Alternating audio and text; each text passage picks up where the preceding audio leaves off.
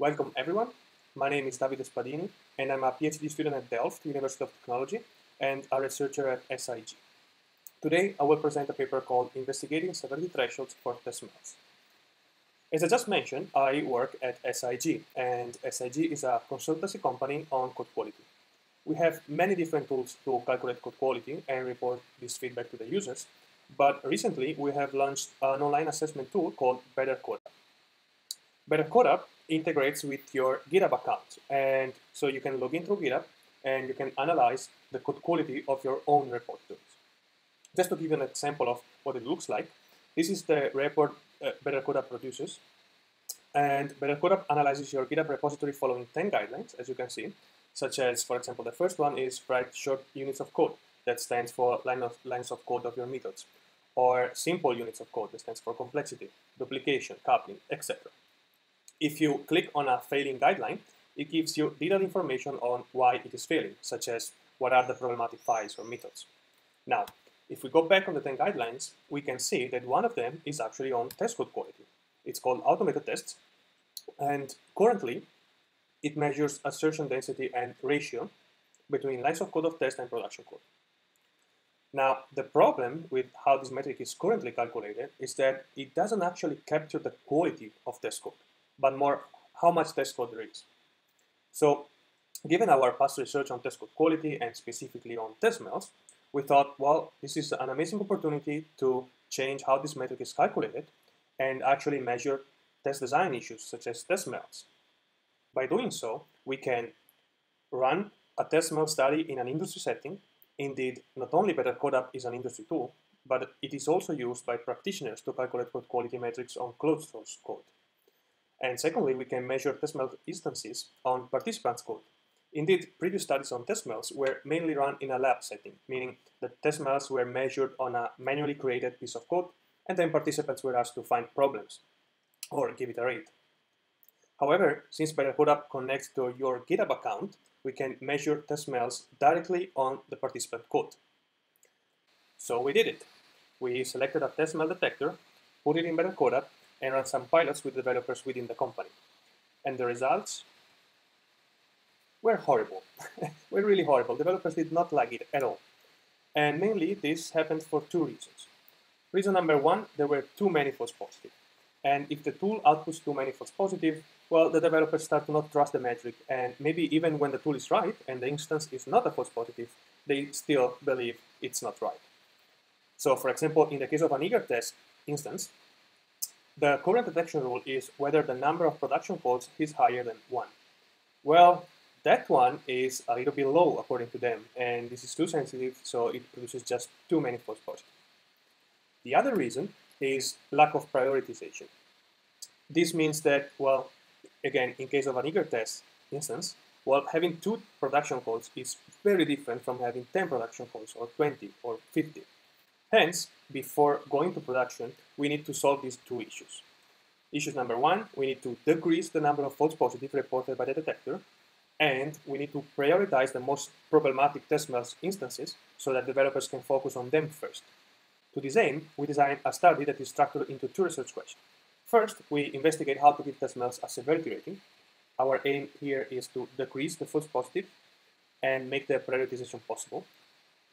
And with this new threshold, we rerun the study using Better Code, and we ask the developers' opinion on test smells instances found in their own code. So for the first research question, to find new thresholds, we use the benchmark-based threshold derivation for each test smell. And for the second research question, we ran a study using Better Code and its users. So let's start with the first research question. As I previously mentioned, we use the benchmark-based threshold derivation to calculate new thresholds.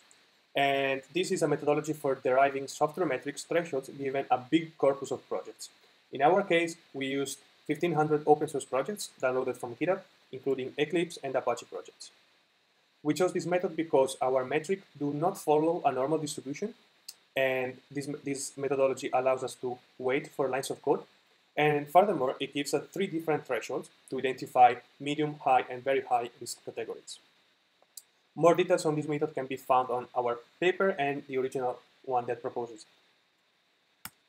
So just to give an example, to represent 90% of the overall code for the eager test metric, the derived threshold is 39. What does this mean, the 39? Well, it means that 90% of the hundreds of thousands of test methods that we analyzed, weighted by lines of code and system size, have less than 39 production calls.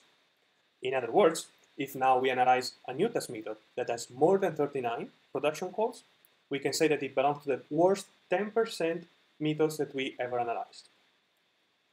Okay, now let's have a look at the results. So these are the new thresholds. As you can see, we have medium, high, and very high risk categories. And the last column inside are the thresholds that were previously used. As you can see, they are almost all to 0. So even having one is, well, a red flag. And the only exception is eager test, for which the threshold is 1. If we move to our thresholds instead, we can see that they are substantially different for 4 test smells, the ones highlighted in green. For example, for eager test, we have that if a test method contains less than 4 production calls, we do not mark it as smelly. On the other hand, we can see that for the other test smells, the ones not highlighted in green, the thresholds are still set to 0. These are the rare smells, meaning that they happen so rarely in our corpus of projects that it's not possible to set thresholds different than 0. This is a limitation of the current approach, and in the discussion section of the paper we propose alternative solutions. If we look at the smells for which we identify new thresholds, we now compare the proportion of the smells found using the new thresholds versus the old ones. Of course, since the new thresholds are stricter, we expect to have less instances, and this is the case. In average, our tool detects from 8% to 30% less test smell instances. However, with this change, we substantially decrease the number of what could be false positives. However, that these are false positives is just a hypothesis. We still do not know whether these thresholds are correct or not, and how developers perceive them. Hence, when we ran the study in BetaCodap for RQ2, we actually inserted a question to validate our thresholds and asked developers to rate, according to them, the severity of the test smell instance. And this is the result. In the graphs, on the x-axis we have the 3 thresholds, medium, high, and very high, and on the y-axis we have the severity reported by the users as a Likert scale. And as you can see, especially for the conditional test logic and verbose test, there is a clear correlation between our thresholds and the user perceived severity. For the other 2 smells, the correlation is still present, but it is weaker. Hence, we can assert that our severity thresholds are aligned with developers' perception of severity. To sum up, for 4 test smells, we defined new and stricter thresholds that decrease the number of false positives detected by the tool. By using new thresholds, the test smells can now be prioritized, so developers can focus on the instances with higher impact first. Finally, developers' perceived impact aligns with our severity rating, demonstrating that thresholds correctly identify the worst cases. Once we define new thresholds, we move to our second research question, that is, how developers perceive test smells on their own code base. To this aim, we took the test smell detector with the new derived thresholds, inserted in BetaCodap, and we asked BetaCodap users to participate in our study.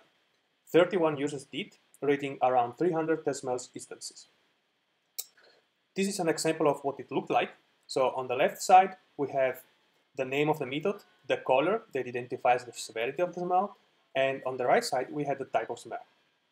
If the user clicked on an instance, we show them an explanation of what the smell is, and then 2 mandatory questions. What is the impact of the smell on the maintainability of the code, and what action they are willing to take? In this case, we have 3 options: no fix, short-term refactoring, or long-term refactoring. And finally, we asked them how long it would take to fix the smell and additional remarks. Finally, we show them the actual code that was actually failing. Now we move to the results. In this table, we can see the maintainability impact of each smell rated by the developers. The ones with the highest impact are empty test, so a test that does not contain code or assertions. This because the test returns a green light, even though it doesn't actually test anything. Ignore test, so a test that uses the @ignore annotation. And this because if the annotation is not followed by a bug ID, it is hard to remember why the test was ignored in the first place. And conditional test logic, so tests with many branches, such as if, else, or while loops, and mainly because the test becomes hard to read and understand. On the other hand, the ones with the least impact on maintainability are assertion roulettes, so test that contains many assertions without message or documentation, mystery guest, a test that uses an external file without checking whether it actually exists, and general fixture, so when fixtures are not used in the tests. In this table, we can see for each smell whether the participants marked it as a short-term refactoring or long-term refactoring or no refactoring at all. So, as we can notice, the smells with the highest priorities in refactoring are empty test, sleepy test, a test with threat or sleep, and mystery guest.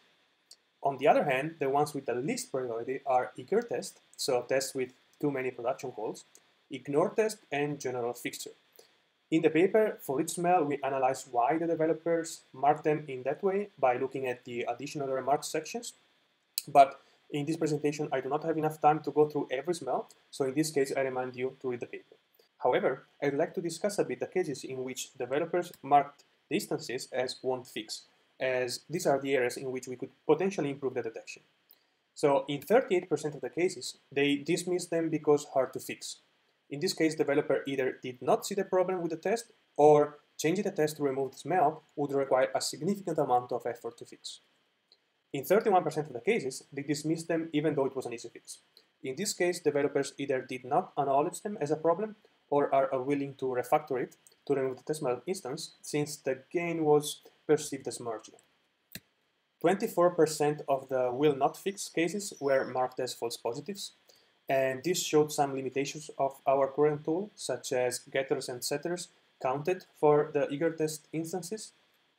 And finally, 7% were marked as acknowledged, but I will not fix.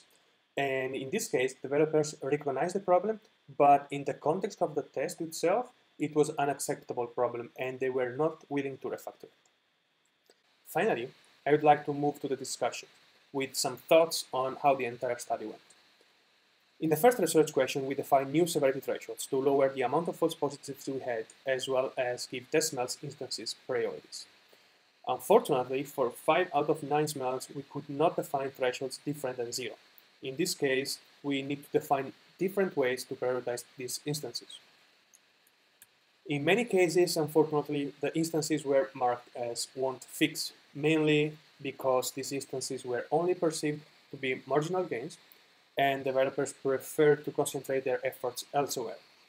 Finally, we have identified several limitations in how the test smells detector identifies test smells, and that the current definition of certain test smells does not match developers' perception or even common practices. This mismatch between developers' perception of what it is versus is not a test smell cannot be fixed by setting thresholds alone. Further research needs to be carried on to identify new ways to detect test smells. And with this, I'd like to conclude. We wanted to study test smells in an industry setting, but we soon realized that the way test smells were calculated had some problems. So we designed a study to decrease the number of false positives in the detection of the smells and to allow developers to prioritize smell instances. Then, with the new severity threshold, we studied how developers perceive test smells in their own code base.